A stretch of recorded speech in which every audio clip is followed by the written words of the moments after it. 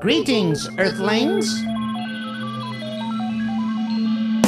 When a child answers correctly, she feels good and looks good to others.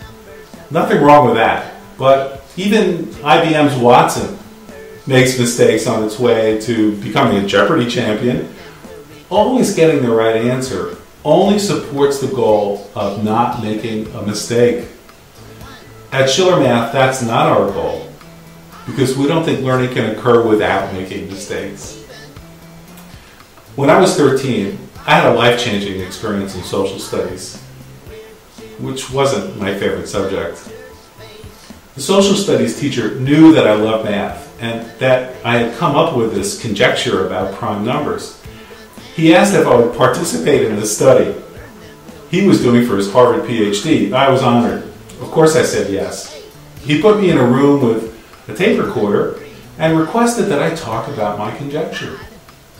I couldn't wait to tell the world how smart I was and how cool this conjecture was. After 15 minutes confidently building my case, I found a counterexample.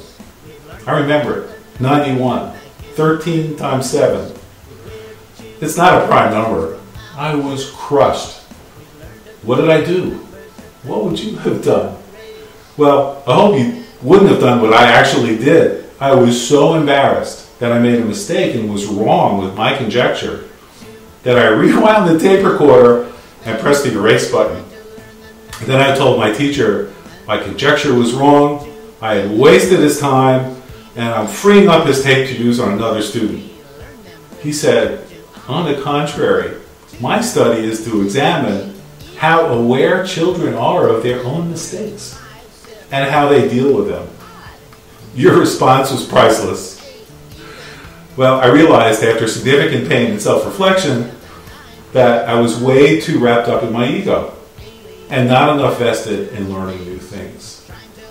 I valued being right and avoiding mistakes way more than making them and learning something new. That's when I realized it was a mistake to think it's not okay to make a mistake. 1